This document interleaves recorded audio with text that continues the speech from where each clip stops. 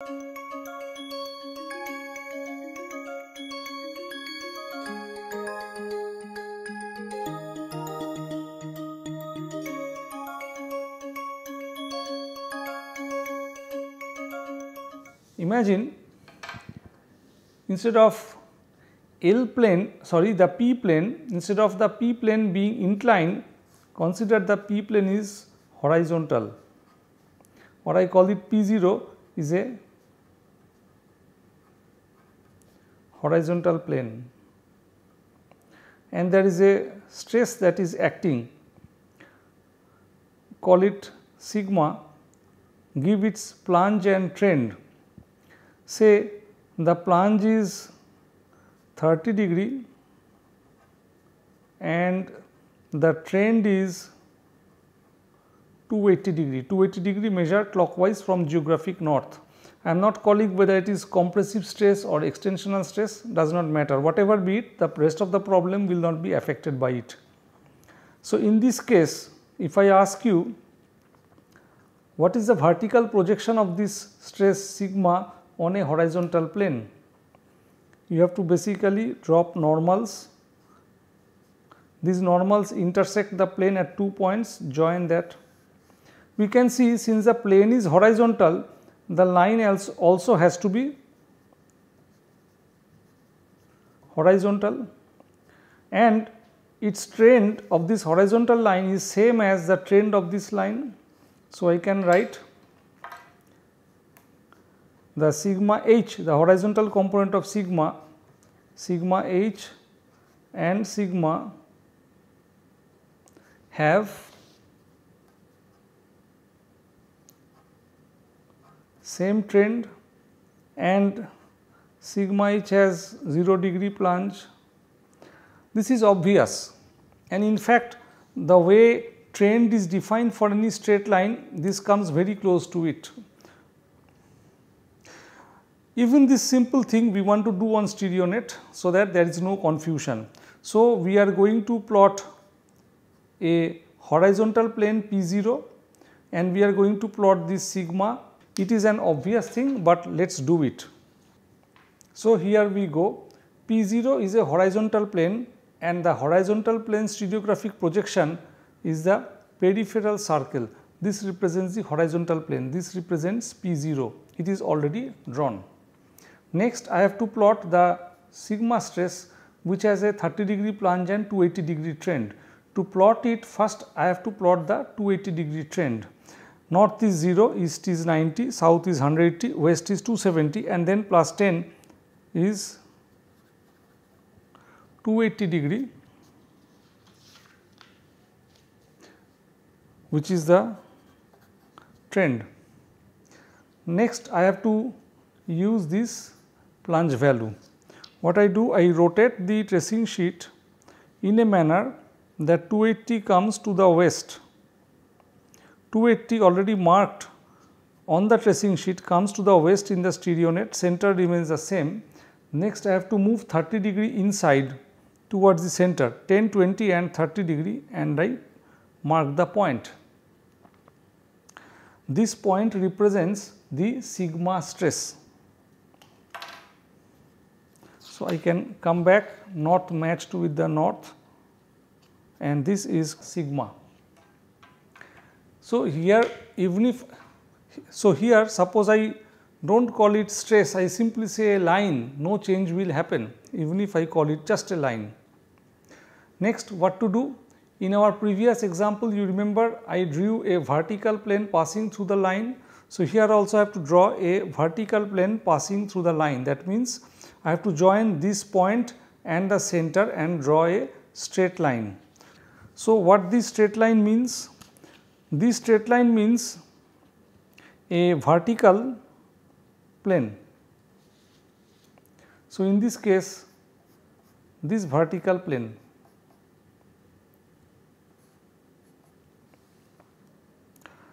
Now, where is the stereographic projection of this line of intersection between a horizontal plane and a vertical plane? Between a horizontal plane and a vertical plane, the intersection is always a horizontal line, and that intersection is over here. the trend itself, and the intersection is over here. If this is 280 degree, this side is 280 degree minus 180 degree, which is equal to 100 degree. Also note east is 90 and plus 10 is equal to 100 degree. Each of these smallest divisions represent 2 degree angle, and from this bold line to bold line, this is 10 degree, this is another 10, like that the stereonet is constructed. So now I have found this line, which is the projection, and it is over here having the same trend as the given line of action of stress, and that is obvious, which is obvious in this diagram. If I try to demonstrate, this is a horizontal plane and this is a line of action of the stress, and I am dropping two normals. These two normals will intersect the horizontal plane along a horizontal line. This horizontal line and the given line will have the same trend. Plunge of this line is of course 0, as it is plotted on the periphery. So, it is a non-plunging line or a horizontal line. In one of my earlier lectures on the green board, I have already explained how to resolve stress on a plane into normal stress and shear stress components. And we started with few easy cases. The first one was we started with a horizontal plane and the stress is acting. We found the normal stress and the shear stress. Then we took a case that a plane of angle theta is dipping towards some direction x degree. Along the same direction of x degree, a stress of some magnitude, be it compressive or extensional, is acting, and that has a plunge of angle say phi 1. Then find out the normal stress and the shear stress. We took then a third case, that a plane P is dipping towards x degree geographic direction. This time the line of action of stress is plunging opposite direction, that means towards x plus 180 degree, and it has some amount of plunge, and we found out how much is the normal stress and how much is the shear stress. These three were done. Then we discussed the fourth problem, which I will solve right now. In that fourth most general case, a plane with known strike, dip and dip direction is there. Say in the field we measured strike is east west, the dip amount is 50 degree and the dip direction is towards south, and we understand that stress acted in the past of some magnitude, say 5 Pascal, with a plunge 30 degree and trend also 30 degree.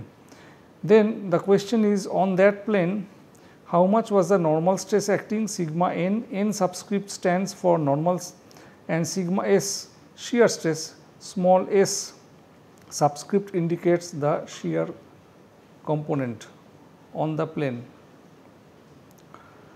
Okay. So, here we are going to solve using stereonet. On the green board I gave you hint, here the actual problem solving will be done. First comes first, we will plot the great circle representing this plane. East west is the strike, dip direction is south. So, this is the dip direction, S dash stands for strike. The dip amount is 50 degree. So, I move here 50 degree, 10, 20, 30, 40 and 50. I have to draw a great circle passing through this point and that point. I do not see a great circle right now in this position. So, maintaining the center to be fixed, I have to rotate the tracing sheet. I can rotate either this way or that way. Once I do that, and I at one particular position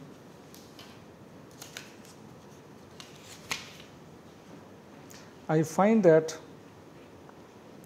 those 3 points are coming in the same great circle. Now, I bring back the tracing sheet to its initial position. We understand this is an east west striking plane which dips towards south direction, and the dip amount is 50 degree. Where is 50 here? 10, 20, 30, 40, 50. So, the plane has been drawn. Now, I want to plot the line of action of stress, which is sigma. Plunge is 30, trend is 30 degree. In this position, locate the trend from north clockwise 10, 20 and 30. This is the trend. T has been plotted. Bring the T point at end point of the stereo net. I am rotating the tracing sheet and I am ensuring that the center is matched. Now, from here I will move inside an amount equal to the plunge amount, which is 10, 20 and 30. Then I mark it. Now, again I move the tracing sheet back to its initial position. This point represents the line of action of stress sigma. Now, how much is the normal stress and the shear stress component on this plane? Suppose this stress is acting on this plane. Our first job is to find out the pole of this plane. How to do that? This is a dip direction. So, from this point I have to move inside 90 degree, 10, 20, 30, 40, 50, 60, 70, 80 and 90. This point is the pole of this great circle or this plane. So, I can call it P. Pole is an imaginary line which is perpendicular to a given plane.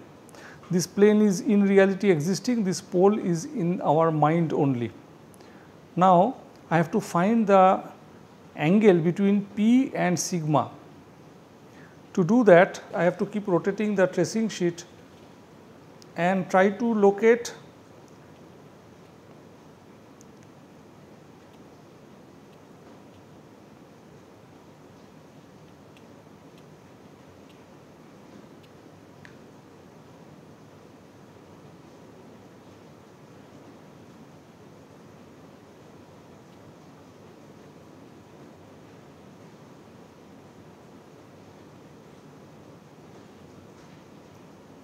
and find out a position where the center marked in the tracing sheet is matching with the center marked in the stereo net, and this P point and sigma point comes in a same great circle. That great circle has to be drawn by hand.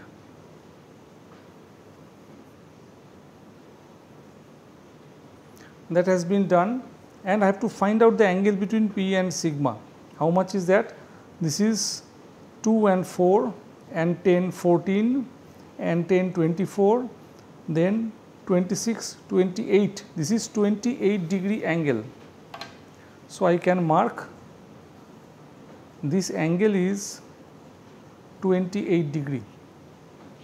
So, where is the 28 degree angle in my diagram? So, here is a plane P and here is a stress acting sigma. This line is a horizontal line and I consider the pole of this plane. I can draw a line here and call it pole of plane P. So, the acute angle between the pole and sigma stress has been found out. In this case it is 28 degree. This is the sigma stress, this is the sigma normal, this is the sigma S shear stress acting. So, I can write the formula sigma n equal to sigma cos 28 degree and sigma S is equal to sigma sin 28 degree, and it was given sigma is equal to 5 Pascal. So, from here put here, find out the cos and sin values, you find out the sigma n and the sigma S values. In this way it is solved. We have seen how to proceed to find out the principal stress axis sigma 1, sigma 2 and sigma 3 in case of non-conjugate faults, which is essentially non-Andersonian faults. On the green board I have explained such a diagram where conflicting crosscut relationship has been found. I am proceeding from there, going to show you actually in stereonet how things are plotted. F1 represents the fault plane 1's attitude, this one and this one and that one.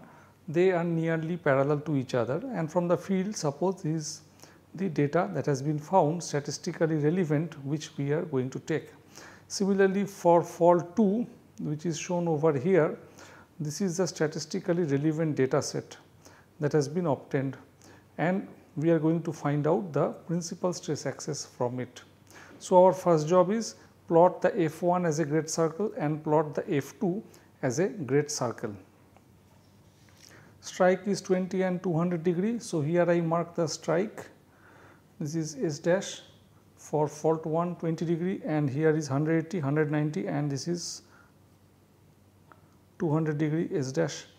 Now, we are going to plot the dip direction, which is over here. Since east is 90, so this is 100, and okay, this is the point 110 degree. This is the dip direction. Next, I have to bring the dip direction to the east of the stereonet. That has been done. Centers are matched, and I have to move inside towards the center an amount equal to the dip, which is 10, 20 and 30 degree. Next, I have to draw a great circle passing through S dash, these 2 points and that, and I can see a great circle here. So, with this I have finished drawing the F1 plane. Let me write it. This is the F1 plane. Next, we are going to plot the F2 plane. 50 degree is the strike. So, where is 50 degree? 10, 20, 30, 40 and 50, it is over here. This is the strike, and another is 230 degree, it is 180, 190, 200, 210, 220, and this is 230 degree strike. Next, the dip direction is 320 degree. Where is 320? West is 270. So, 280, 290, 300, 310 and 320 degree. This is the dip direction. So, I have to bring this 320 to the west side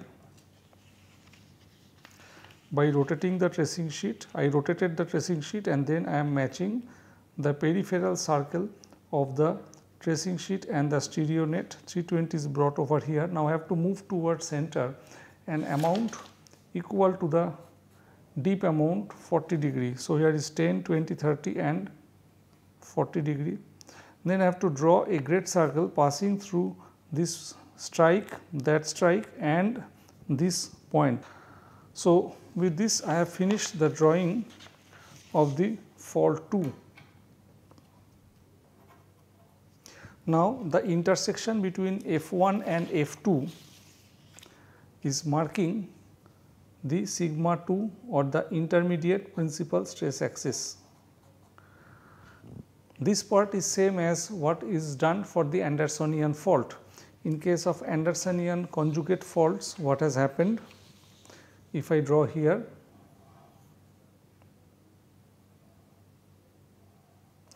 the two great circles intersect over here. So, that marks the sigma 2 principal stress axis. Same thing is done over here. We can understand these faults are not conjugate and their strikes are different. So, therefore, the intersection point, I mean the intersection point between two great circles is not plotting on the periphery, which means sigma 2 is certainly not horizontal. If sigma 2 is certainly not horizontal, I can say sigma 1 and sigma 3 are certainly not horizontal, not vertical. Why? Because we know that the three principal stress axes are perpendicular to each other. If one of them is non-horizontal, the other two has to be non-horizontal and non-vertical. Now, our next job is to find out a great circle whose pole is sigma 2. Let me write down.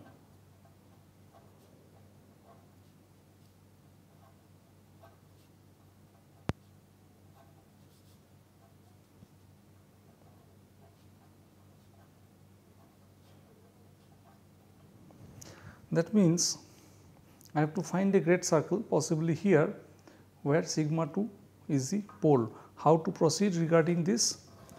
This is the process. Starting from here,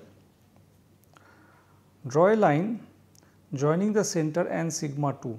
and extend so that it touches the periphery. To do that, I move the tracing sheet, the sigma 2 point, the north point in the stereonet and the center comes to the straight line.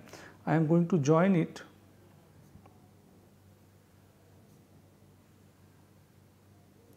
and it touches the periphery at that point. Let me mark that point with a color pen. Here it is touched.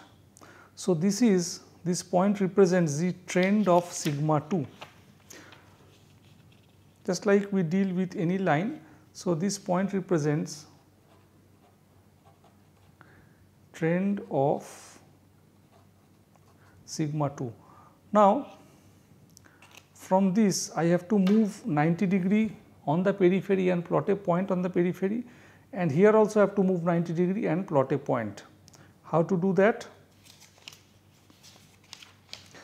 I again bring that trend point in this way. So, from here 90 degree means 10, 20, 30, 40, 50, 60, 70, 80 and 90. So, if I make a color, give a color, if I give a color line,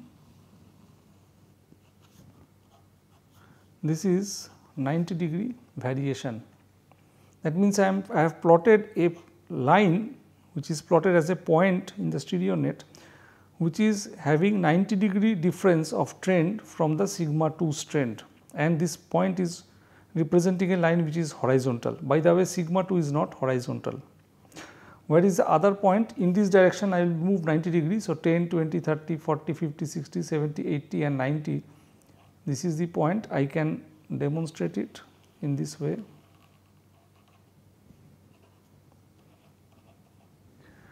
Okay. So, these 2 points have been obtained, and in this position itself, from this point sigma 2 plot, not that this red dot, this blue dot, I will move 90 degree inside and I will take another plot. So, in this way I have got 3 points. This point represents a horizontal line same as this horizontal line, and this point represents an inclined line. Now, I have to find a great circle, draw a great circle passing through these 2 red points and this blue point. To do that, I have to rotate the tracing sheet and bring this red point at the north, and the other red point here comes over there in the south. Now, I can see a great circle which I can draw.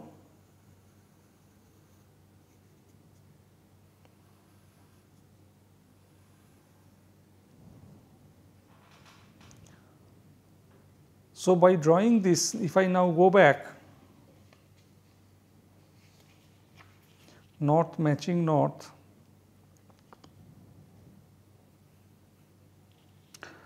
this angle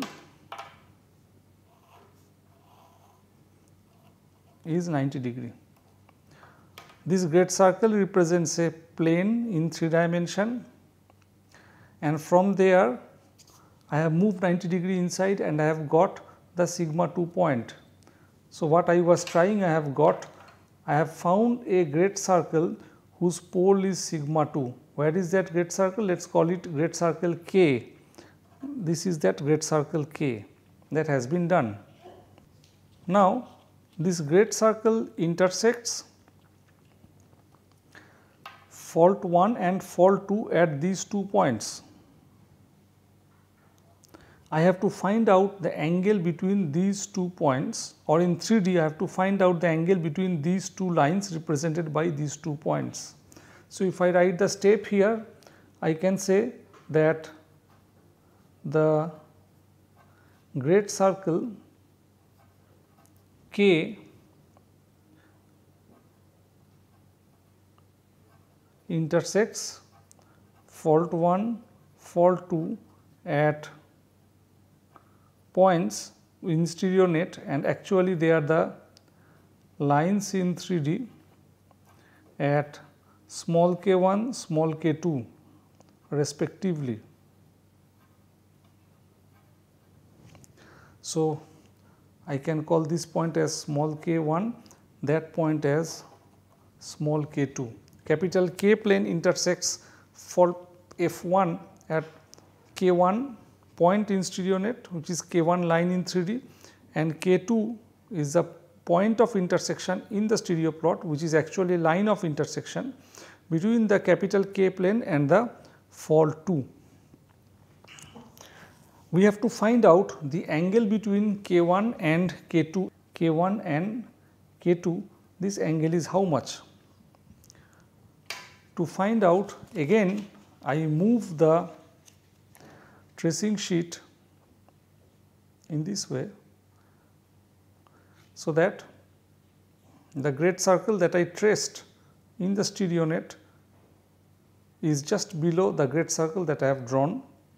Now I will start counting. This is 10, 20, 30, 40, 50, 60, 70, 80, 90, 100, 110, 112, 114 degree. In my drawing it is 114 degree. Let me cross check.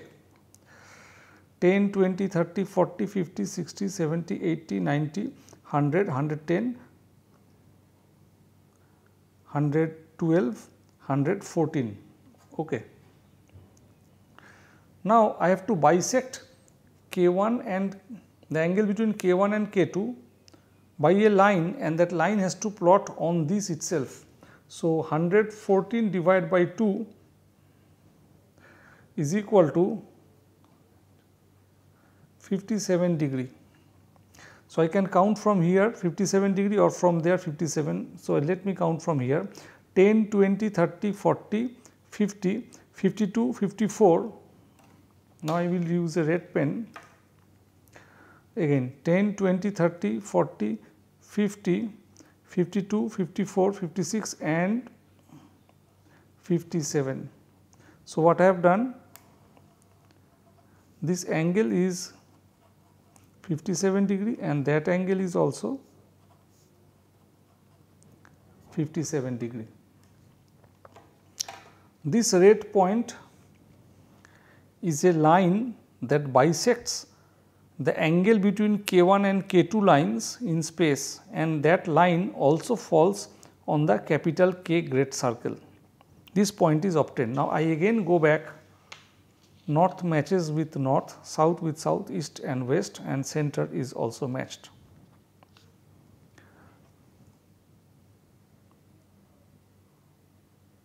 This point is a sigma 3 principal stress axis.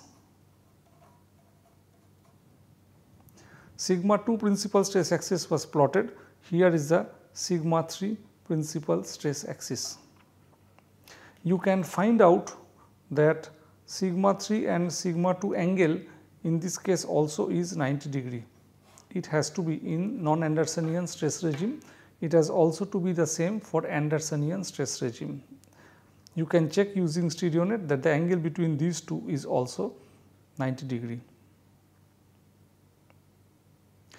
Now we are going to plot the third principal stress axis, which is the sigma 1. Sigma 1 principal stress axis lies on this great circle and at 90 degree angle with sigma 3. How to find out? I again move the tracing sheet and place in this way. Now I have to move from here 90 degree angle on this plane. Let us start 2 and 4, 14, 24, 34, 44, 54, 64, 74, 84 and it goes outside. Since I am not getting 90 degree angle on this great circle in this side, let me try at that side. 2, 4, 6 plus 10, 16, then 26, 36, 46, 56, 66, 76, 86, 88 and 90. I do get inside. This red point is marked, and now I again move north over here and I say that this point is a sigma 1 principal stress axis. So what has happened? Sigma 3 is plotted, sigma 2 is plotted and sigma 1 is plotted. None of them at the center, that means none of them are vertical, none of them on the periphery, that means none of them are horizontal. It is a non-Andersonian stress regime, and in this way sigma 1, 2 and 3 are plotted when we dealt with non-conjugate normal faults such as this. In case of normal fault scenario, sigma 2, sigma 3 and sigma 1 are deduced in this way.